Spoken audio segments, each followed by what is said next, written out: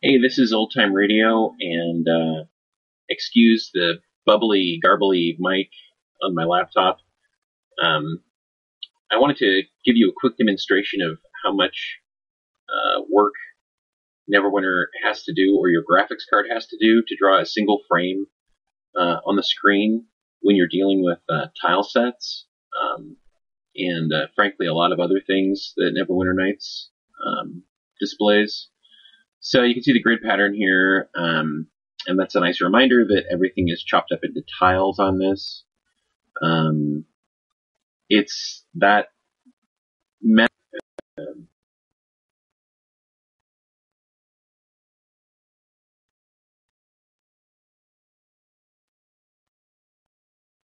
Looking at newer tile sets, sometimes when you're rotating around or when you're playing through them, you'll definitely get a vibe like something's getting loaded down.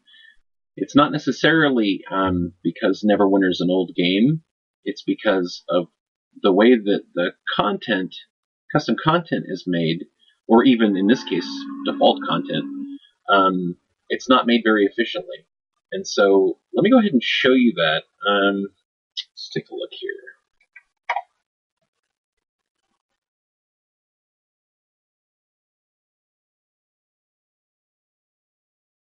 Okay, we've just stopped the scene, and I'm going to advance it on the GL debugger.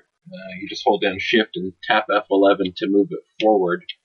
What's going to happen, we're going to see a blank screen pretty soon,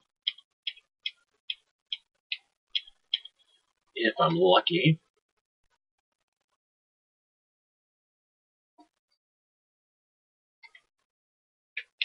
There we go, black screen. Okay, so this is kind of our draw call 0. The scene is completely blank. So now watch what happens as I advance by hitting the F11 key. Each time I hit it, another one of these little packets of visual information are being added to the scene.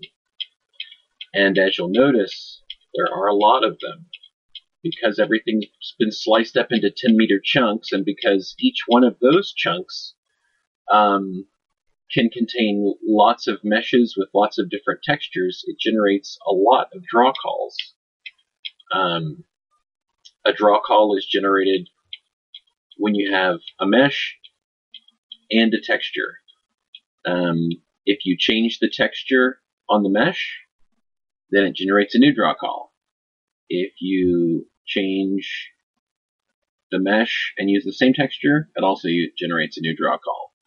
You can get around this by collapsing meshes that might use the same texture into one mesh, or you can use a texture atlas to combine various textures that are used for a model into one texture.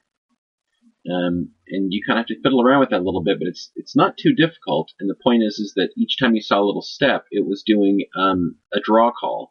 You can dramatically reduce the number of draw calls with those two methods. So notice the boat here. Check out how many draw calls it's going to take to draw this. So we have at least one that just kind of at the bottom of the frame, and then another, and then another. You see how each of those are being added? Most of that boat could probably be done in one single draw call, especially with a texture atlas. Now, it's going to start drawing the sails, and we might not be able to make that more efficient because those guys use dangly, and I'm not really sure if that's going to if that has an impact on it. That'll have to be something either I or somebody else will have to look at. But I'm just going to kind of go through here, and each time you hear a tap on my keyboard, it's me going through another complete OpenGL draw call. And as you can see, for every little bit of geometry that's got a texture, it's using up its own draw call, no matter how small an object it is or how large an object it is.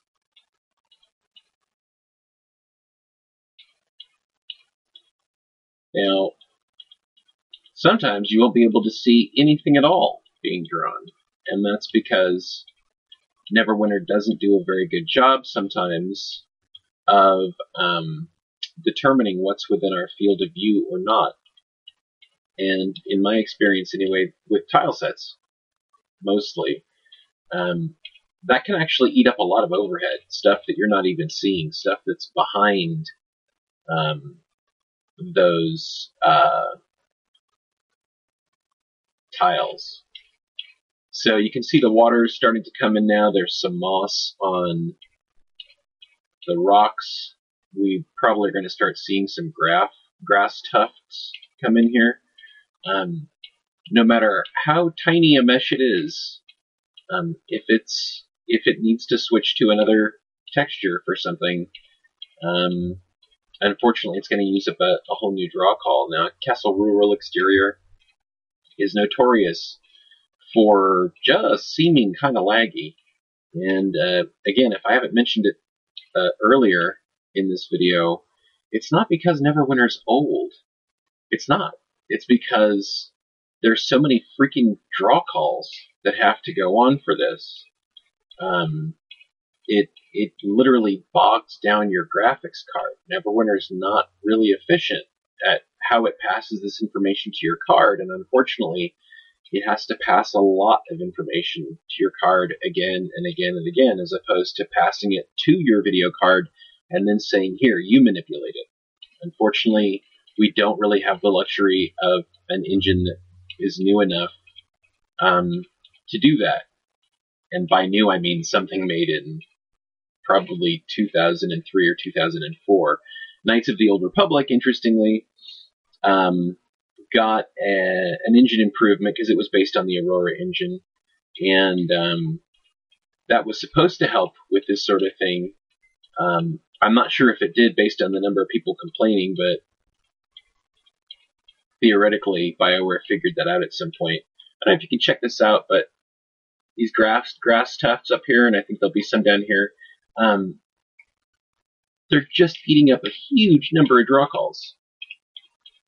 Every little tuft of grass that's a separate mesh gets its own call. There's no way to really consolidate these, again, without doing texture atlases or by doing contiguous groups. So like, say, a 3x3 group that was all one mesh and whose texture was a texture atlas.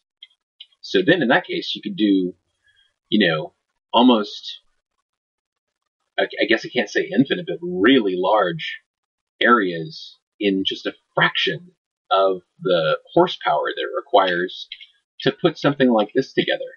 Again, maybe you guys don't use a debugger like this, but I guarantee you, when you're rotating around your map, especially in Tool Center and game, you're going to notice that things kind of just don't seem as fluid, and this is why. Again, it's not a function of how old Neverwinter Nights is. The engine is blazing fast. It was meant to be efficient. It's just custom content like this. And again, it's not really entirely the custom content's fault. It's also this whole tile-based scheme. Maybe there are ways that we can get around that.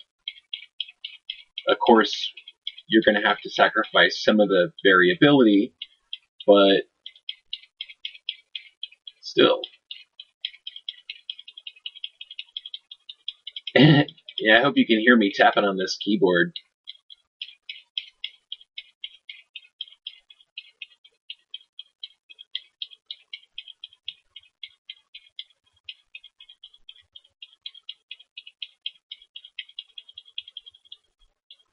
Okay, we start to see some of the grass coming in. And then when we see our grid lines, when they appear permanently, then one frame will have been completed. There you go. All of that work for a single frame, of which there are 20 or 24 or 30 a second. And it would be cool if we could kind of bang our heads together and come up with ways to reduce that, because graphics cards love high poly models. They do. I've put a lot in here. You've seen them if you've seen my videos. But what they don't love is a crap load of these draw calls, it will bog things down. It'll make them seem syrupy. So anyway, hey, thanks for your time, and yeah,